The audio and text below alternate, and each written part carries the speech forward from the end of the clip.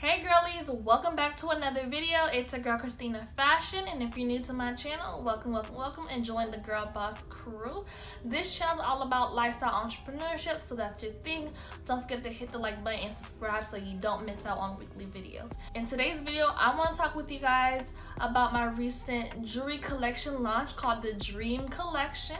I recently launched it 2 weeks ago, and I just want to share with you guys my experience on what I went through from A to Z, what the process looked like from getting your inventory to creating the campaign to launching it. So I figured I would sit down with you guys, have a little chit chat of my experience with that launch and let you know what I did, what marketing strategy I used to create hype around my brand to gain sales that week. So if you're interested, grab a glass of wine or a bag of chips and let's get started.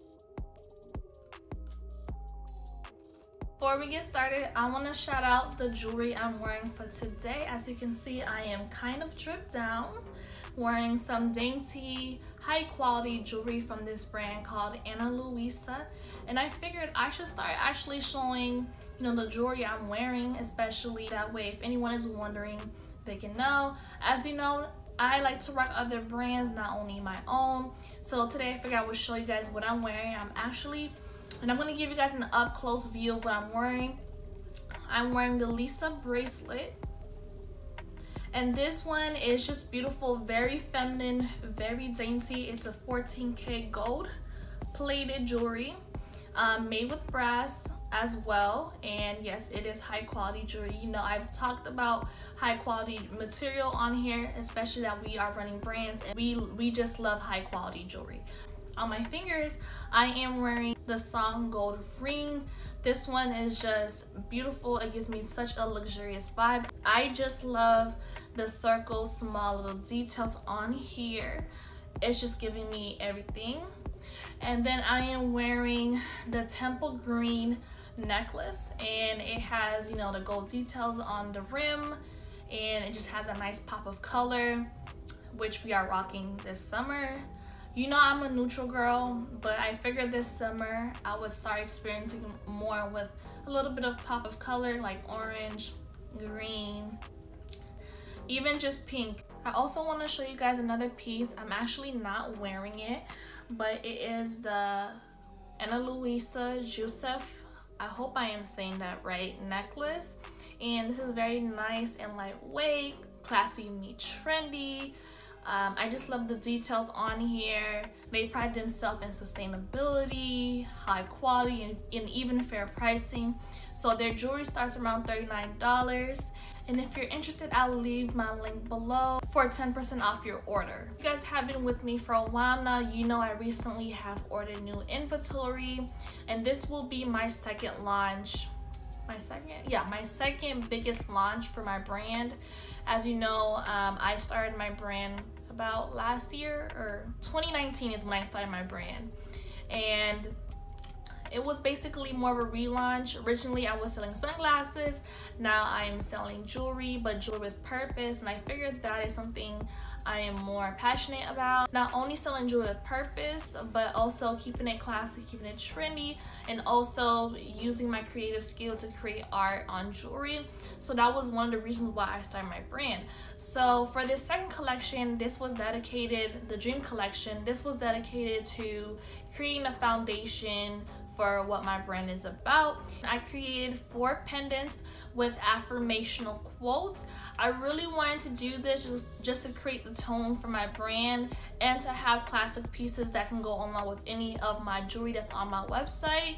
I picked 4 quotes that resonate with me, with women overall. So once I picked the 4 quotes, I sent the sketches to my manufacturer, and I sent them the size of the pendant. I sent them like the length of the necklace, and I pretty much sent them a mock-up using Canva. I don't have a graphic software where I'm able to create jewelry from scratch, and that is not my skill. I'm not good at that. I'm not good with like technical software.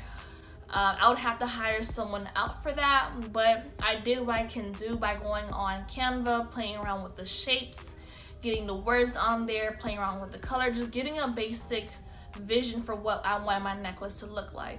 Once I did that, I sent it into my manufacturer, and this manufacturer, I've been working with them for a while now. They have high quality jewelry. Pieces are water resistant. They're just high quality gold plated jewelry, and I like that about them.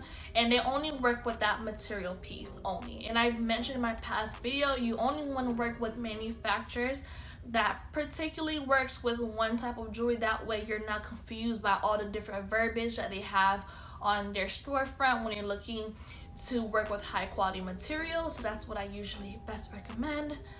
And once they had it, they were able to go ahead and basically start working on it, start on production. I asked for this time 200 pieces, so that meant I had 50 pieces per drawing or per necklace, per design. You know, that was all finalized. I paid the invoice, tried to make all your payments, all your messagings on their site, that way you're protected. Once that was done, then you know, it took a while, so it took a week or two for them to get back to me to let me know how production was going. And one thing I always ask for, if I can't get the sample in time, because at this point I don't really ask for a sample, and since I've been working with them for a while, I trust their quality. What I would do is I would ask for a picture of one of the samples or all four, and once I like the sample piece, I would approve it or not. If I approve it, then production keeps on going. If not, I can make my changes then and there. Instead of waiting for them to ship out the product, then there'll be a problem and then I have to go back and ship it, or they have to redo it. It's better to just do it while it's in process. So once it was approved, I had to wait for like about a month, and then once, you know, I got my inventory, I had recently did a video showing the breakdown of my inventory, so don't forget to watch it after this video. Once I got my inventory, I just made sure I counted all my pieces, made sure there was about 50 in each bag. I made sure there was no error. Even though I asked for a picture in the beginning for approval, you still want to double check and count to see if you have any missing pieces. If you have a little bit of more piece, you know, maybe they miscounted and added a little bit of more for you. Or if there's any drawings, or if there's any artwork that's upside down, if any of the pieces are upside down. I've had that situation before where one of my pieces were upside down. I didn't really call them out on it just because it was just one and I wasn't really tripping about it. But anytime I order in the future, I always make sure and I let them know to double check and inspect each pieces before they put it in the bag. All that was done. Once I counted everything, you know, I went and added everything on my site. And during this time was for me to create the content, create the product image, and add them to my site. And one problem I was just having was I couldn't get the product photography right. Like, I was trying to shoot it on a white background. I had my camera. I had my Canon camera, and I just couldn't get the right image on a white background. I'm like, what am I doing wrong? Well, particularly with this camera, it only shoots from afar, and with jewelry, you gotta shoot close up. So you gotta zoom in as close as you can to see the full detail of it. So this camera just wasn't doing me justice. So I figured I had to do the right thing, was to hire someone to shoot the product photography for my jewelry. I found someone on Fiverr, and this was my first time using Fiverr. Once I approved of the editing, I basically went and added all the images on my site, and everything looks seamless, looks so good, and looks so professional. Honestly, it was really worth paying the amount for these images, because think about it, you're just investing into your business, into yourself. And imagine if I didn't do that, like, my images wouldn't look nice. I wouldn't have been satisfied. I would have still been tweaking with the website, trying to figure out why it's not looking right, still reshooting. So sometimes when you can't do something, once you figure out your weakness, you just have to hire someone to do that for you. As far as my content goes, I did use Canva to create some of my graphics for my jewelry collection, to kind of bring hype, to kind of bring color to my feed. So I used that to help me with my graphic, and I'll insert a picture here so you can see what I'm talking about. And if you want me to do a tutorial on this particular type of graphic, Comment below, let me know if you want to see this tutorial, and I'll definitely make a separate video on how I did that step. Essentially, how I come up with ideas is basically just relating it back to your mission, to what your brand is about. You know, my brand's all about empowering women, so that's why my dream collection was more affirmational, and my first collection was my Black Girl Magic collection, because I really wanted to empower my customer, my audience in mind. After my website was good, my images were good, then I was creating lifestyle with my iPhone. TikTok is where I get my second most purchase from. A lot of times I'll create a video, bring awareness to my products, and people would purchase, as long as I'm telling my story, giving the reasons why I created my product, and people would just purchase. So I definitely recommend getting TikTok for your business. You can't go wrong. TikTok is a place where you can easily grow as long as you're being consistent. I'm not as consistent as I could be, but I'm getting there. The last thing I had to do was think of my marketing strategy. For this collection, I went a little simple than I usually do. Usually when I'm launching, I'm going on live. I'm interacting a lot more face-to-face with my customers, and I highly recommend that. But that ain't happened for me this time. As you know, life happens, and I was just very busy trying to get a lot of things done behind the scenes, with just personal life, work life, you know, with school. So just to keep myself sane and make sure I had a good, nice launch, ran a Facebook ad as well to kind of touch base with my followers, running a retargeting ad on Facebook. And I started learning about Facebook ads while I was waiting on my inventory and waiting for my photographer to get back with me about the pictures. I was learning so much as I can through a Facebook ad course, and I actually, you know, took everything I learned and I applied it on this first Facebook ad. I have ran Facebook ad in the past, but they were all failed attempts. This time around, I was quite successful at it. I was quite shocked myself, but I applied everything I learned, and I actually got a purchase conversion from it, and I was excited.